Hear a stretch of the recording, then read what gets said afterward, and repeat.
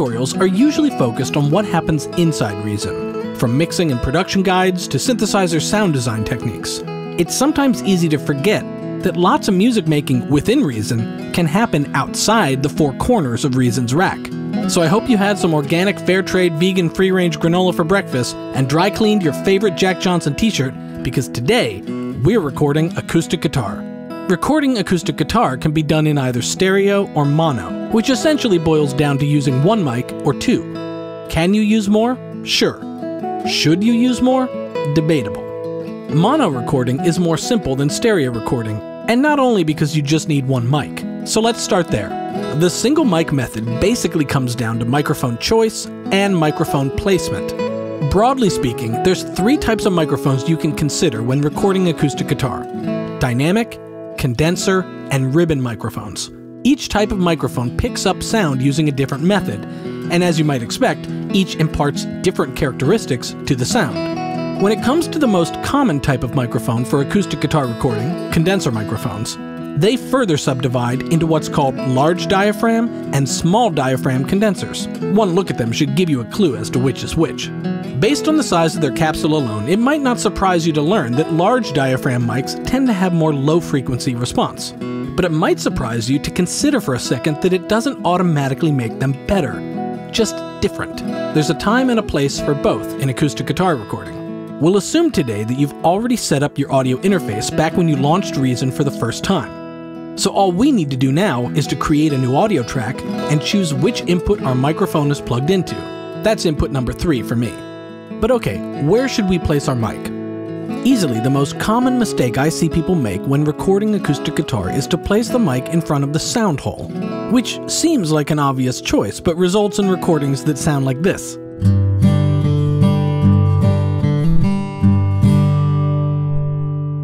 The sound hole on an acoustic guitar isn't like other sound holes, like the bell of a saxophone, where the small sound of the vibrating reed gets amplified like a megaphone, sweetened, and is therefore the logical place to stick the microphone. A guitar functions a lot more like a speaker cone, where the whole surface of it vibrates to project the sound. The hole on the acoustic guitar is doing what those bass ports do on your monitors. They channel and project the low frequencies. And just like you wouldn't put your ear up to a bass port to enjoy music, so too you wouldn't want to stick a mic in front of the guitar's bass port. So besides avoiding the sound hole, where can we place a mic? Well, there are 3 locations that work every time for me, and I seldom, if ever, stray from them. In position 1, we put a microphone near what's called the upper bout of the acoustic guitar. Remember when I said that small diaphragm condensers aren't inferior to large diaphragms just because their bass response is less? Well, this is a perfect example. I almost always use a small diaphragm condenser mic in this position due to the close proximity to those low sound hole frequencies. The blue hummingbird I'm using has a swivel head, which means we can easily experiment with the direction of the mic capsule. And like most small diaphragm condensers you'll typically come across, this one has what's called a cardioid pickup pattern. It's best at picking up sounds that are directly in front of it, so-so at picking up sounds that are on its side, and not so great at things directly behind it. We can use that to our advantage. As we reposition the direction of the mic, so too we dial in its sonic focus. In order to avoid a sound hole's base, we can point the capsule slightly away from it for a full but controlled sound.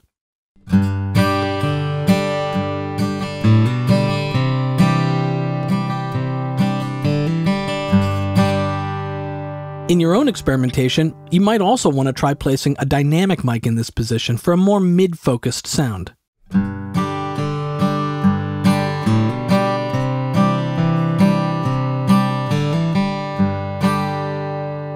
The second microphone position is to put a microphone near what's called the guitar's lower bout. For single microphone techniques, this is one I use less often because it picks up a lot of the body resonance, but less high-end sparkle from the strings. However, it's a great spot if you consciously want to avoid those other parts of the sound in your recording. And if you like this position, it's a good place to consider another type of microphone too. Ribbon microphones have the special characteristic of sounding smooth, reacting more slowly to sharp transient attacks. If you want a softer, less hyped sound, compare the difference between our condenser and a ribbon in this position. The The third microphone position is probably my personal favorite technique when I'm recording acoustic guitars for pop music, hip-hop, or any big arrangement with lots of other instruments. Take a listen, for example, to this song with piano, cello, drums, and bass.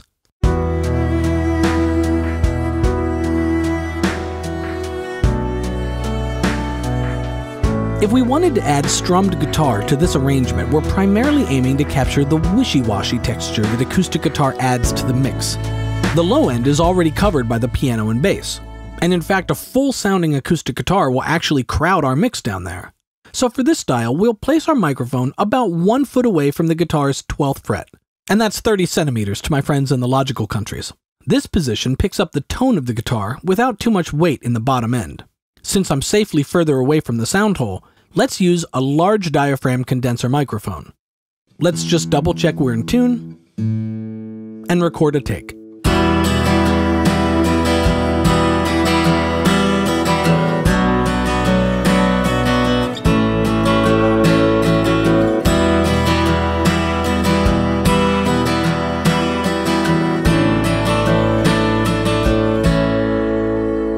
But so far, our acoustic guitar doesn't sound the way that you hope it would for this type of song. That's because productions like this don't often record just one guitar take. They record multiple stacked takes of guitar, something commonly referred to as doubling.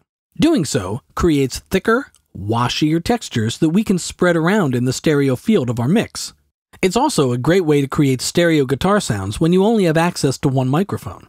To double our guitar, with our first track already selected in the sequencer, we click the dub button on the transport to create another audio track already set up to record and ready to go. Our goal is to match the strumming and timing of our first take. We won't get it identical, but that's a good thing, because those little variations are what thickens our sound. I'm going to solo just our 2 guitar channels and the click track so I can better lock in with my first take.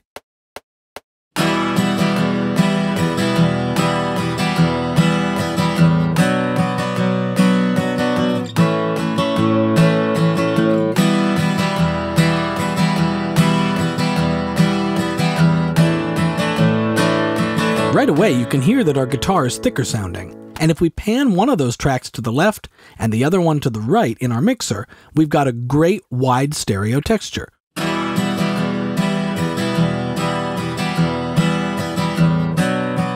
How far you go in doubling, tripling, or even quadrupling stacked takes is up to you. For this style of song and production, I really want my guitars to be smooth and shiny, so I'm going to record more duplicates on my part. But to really add sheen to my sound, I'm going to do a special trick known as Nashville tuning. Despite its name, it's not really a tuning trick so much as a string trick. We're going to restring this guitar with just half the strings from a pack of 12-string acoustic guitar strings. In case you're not a guitarist yourself, I'll explain. 12-string guitars have 2 strings for every 1 on a typical 6-string guitar. The low E string has a companion E string 1 octave higher. The A string has a higher octave as well, as do the D and G strings respectively. The upper strings, B and E, are the same octave as their companion, but there's 2 of them nonetheless. If we string a 6-string guitar with only the companion strings, we get a guitar that's mostly tuned a full octave higher than normal.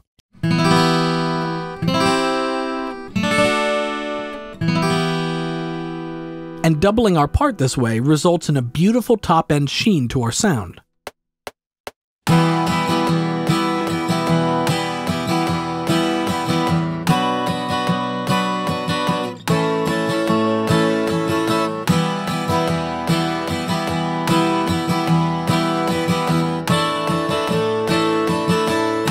We'll select all 4 guitar channels in the mixer and send them to their own group channel fader. Listen to how our guitars sit into our arrangement now when we unsolo the channels.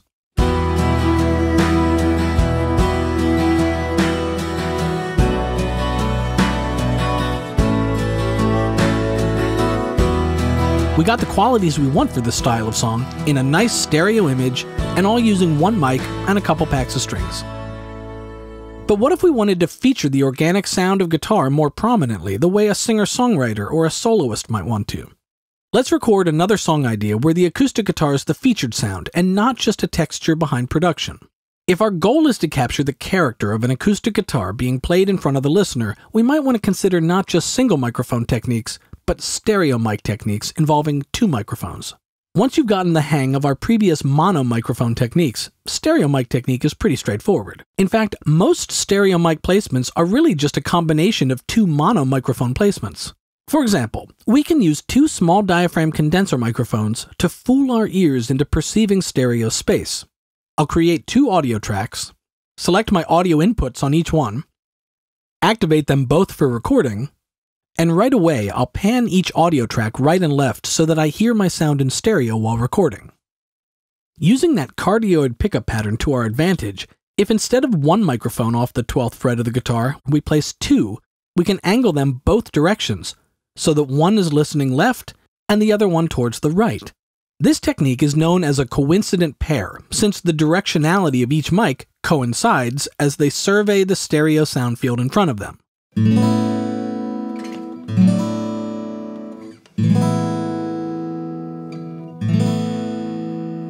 The only pitfall with stereo recording techniques that one needs to be aware of is phase.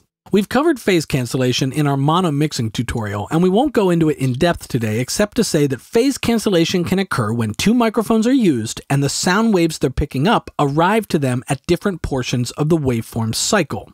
This coincident mic placement we're using mitigates those phase artifacts by the fact that the capsules are so close together that sound waves arrive to them at nearly the same time. You might find, however, that coincident miking like this doesn't give you as wide a stereo image as you'd like. For a wider stereo image, we use what's called a spaced pair technique. Remember when I said that stereo mic placements are often just a combination of 2 single mic placements? Well, the spaced pair is a great example of that. If we place 1 microphone down in that lower bout position and 1 microphone off the 12th fret, we end up with a nice stereo image and one which nicely captures the tonal variations of an acoustic guitar from body to neck.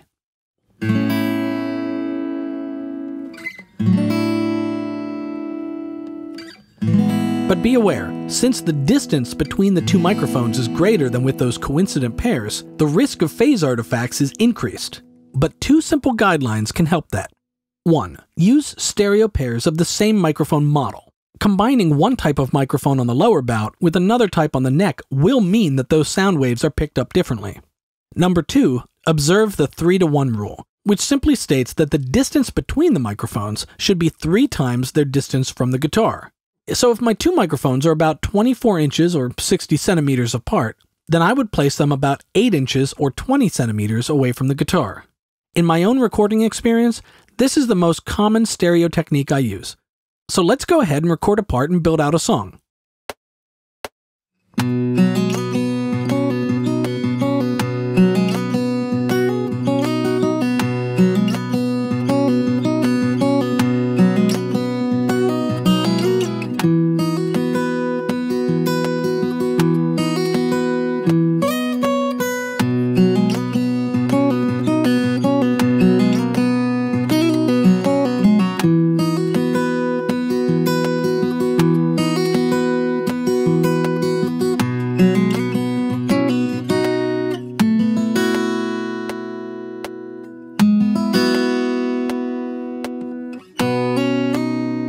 Stereo acoustic guitar recording like this can make the listener feel like they're sitting in front of the guitar.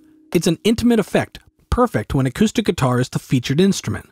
But if I were to record acoustic rhythm guitar to accompany this, I wouldn't necessarily want another upfront stereo featured guitar to compete with the one I've got. In that case, I'd fall back on those single mic techniques to create supportive but not competitive guitar accompaniment. I don't even need to necessarily move mics around.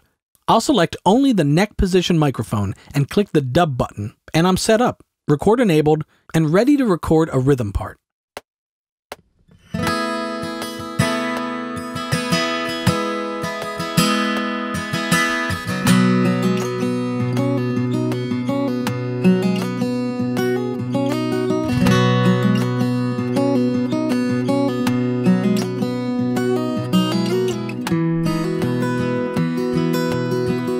After that take, we'll go ahead and double that rhythm guitar just like we did for our other song, and pan them left and right.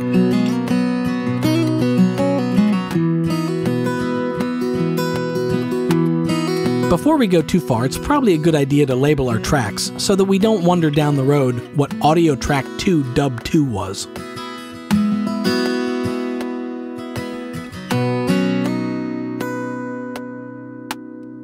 From here, we're free to add as much or as little to this idea as we like.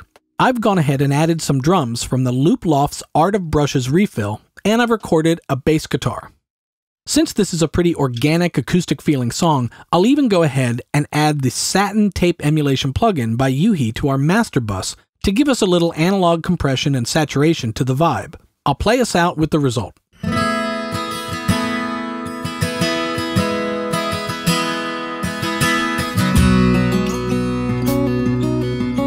I hope you've gotten some ideas today for how you can use acoustic guitars in your production, whether or not you play acoustic yourself or just call in a favor with a friend.